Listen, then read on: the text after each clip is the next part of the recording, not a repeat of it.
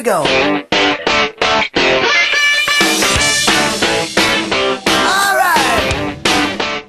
Welcome back to Full On Football with, of course, our special guest in the hot seat, our Victorian import, Lewis Brain, and, of course, Croydon Kings coach, Paul Shillabeer. Let's have a look at the teams that are in the Super League this year, because they have changed slightly. So we'll just get a look at the screen there.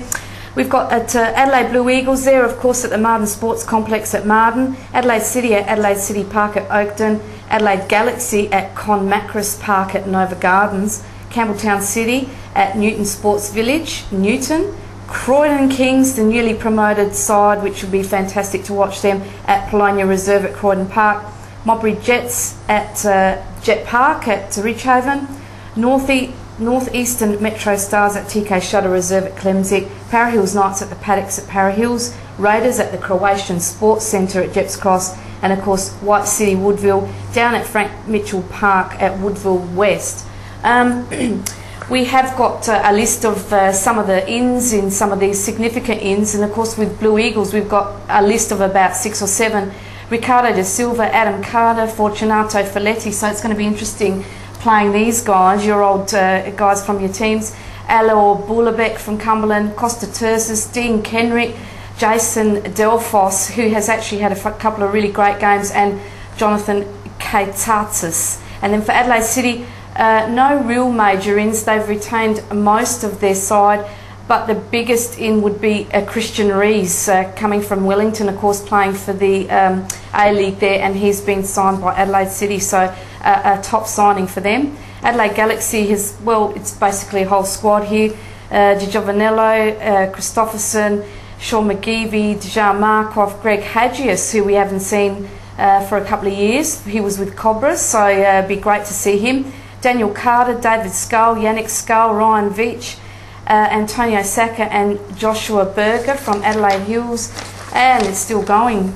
Andre Felix and Clinton Chart, and he's from the amateurs. Then Campbelltown City, at the moment these are players that have actually signed, so they may have other guys on the books but haven't actually put pen to paper. And of course the biggest one is Michael Menakella, who left your old side, Modbury. Yes, I believe this might be his last year, speaking to him, and obviously he's a Campbelltown man through and through, and he loves the club, so hopefully he can have a successful year, but not too successful year with Campbelltown. Definitely. And Croydon Kings, well, there's no surprise here, there are no major ins listed, but luckily Paul was nice enough to tell us who he's had, so very interesting to see how your team will go. I will ask you later, well, I'll ask you now actually, what are your objectives for this season? Oh, look, it's not in my nature to say, oh look, we just want to survive. I mean, we want to challenge as high as we can possibly get. I don't think any club goes into a league and has the opinion, well, let's just try and survive for the season and not get relegated. I mean, it's just a negative attitude to take in there. We don't know a lot about the other teams, they don't know a lot about us, so it's going to be, first half of the season is going to be interesting, and I guess as we get along we'll get a better picture of where we stand and what we need to do to move things along, but certainly top 5. I mean, it'd be silly to say anything else. Fantastic, yeah, that's that lovely little carrot dangling at the end, top 5, which everybody's loving. MetroStars, some big names here. Adriano Pellegrino, Scott Tunbridge from Newcastle Jets would be one of the biggest signings there.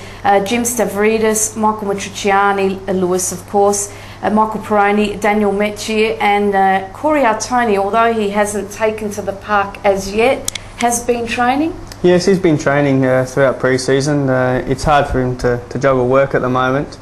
He's played in a couple of games, so we're hoping that he can, keep on training and stick with us, even if it is as an impact player. Those last 20 minutes to have Corey coming off the bench can always create something for the team. Well, talking about impact players, we saw Michael Brooks doing that with Adelaide United in the inaugural season. He would coming on and he would be a match winner in many instances, so to have someone like Corey would be fantastic to see him back, because he's just an awesome player. Modbury Jets, the only major ins we've got at the moment, Rocco Firmano and Michael Ball. Para Hills Knights, Michael Moroney. Now obviously this guy's from AIS, he's a great player, really speedy down the wing, fantastic guy. I'm really interested to see what he's going to come up with this year. Pasquale Barbaro, Stephen Ward, Dejan Jacevic. And then for Raiders, we've got major ins Mimi Sarik and Stephen Peroni. White City Woodville, Dimitri Brinius, Sam Gounder, Angelo Arambatsis, so a couple there from Adelaide Galaxy. John Spatharos, Charles Marway. Now, was awesome for Mobbery in the back, and he's just doing the same with Raiders. Yes, with White City. Yeah, Charles is a top player. He's consistent. You know what you're going to get out of him every week, and he's experienced as well. And you know, there's not too many defenders around at the moment that you can get that out of. You know, the consistency that you know what you're going to get out of him every week, and he'll do a great job for you. Looking forward to see how they blend in together. Also, Matthew Fanto and Toby Nelson from Falkensee in Germany. So, an interesting mix of players there. A lot to come up against. Both of you coming from different teams, looking for basically the same sort of objective to be successful in the season. Tough. I'm saying this is going to be a tough league, this one. It's going to be very close. I mean, you look at the teams that were competing last year, Adelaide City, Campbell Towns, and a few others around the mark. But this year, teams have signed a lot of players, and I think you're going to see it's going to be a lot more even this year. And strikers, you mentioned you've got a couple of strikers there. Would be hoping to, you know, get the ball, the goals rolling onto your table, so you can have something to fall back on if you get into strife. Look, I think that's really important. You know, obviously, I guess I play as a defender, reasonably defensively modified, but in the end, you've got to score goals to win games, and that's one thing we've been working at most of the pre-season. We've got Yanni Saras scored a lot of goals in the State League, but this is a Super League, you know, so there's a bit of pressure on him to perform at this level. He's aware of that, and I can't fault the young boys' commitment to training and commitment to working hard at this stage. So, yeah, look, it's going to be a very, very tough season, especially when you're talking about having two teams that are relegated this year.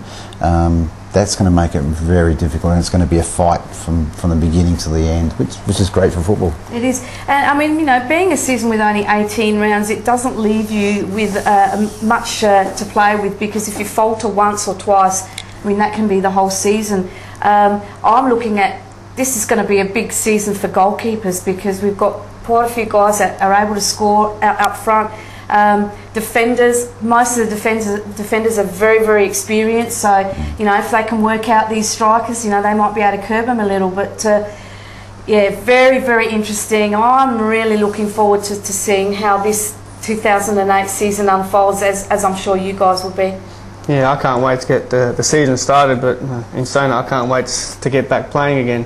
But I think Croydon are going to cause a few teams problems this year. They've got a couple of quick boys up front, and we played them in the pre-season. They caused a bit of damage to us, so it's going to be interesting. And don't forget their back line, very, very strong, very, very strong. So how far away are you from coming back?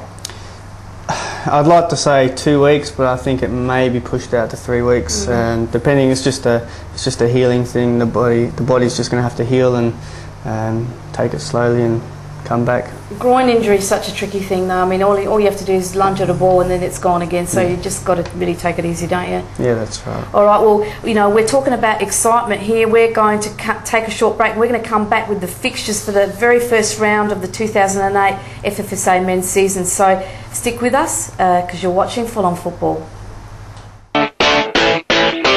Here we go.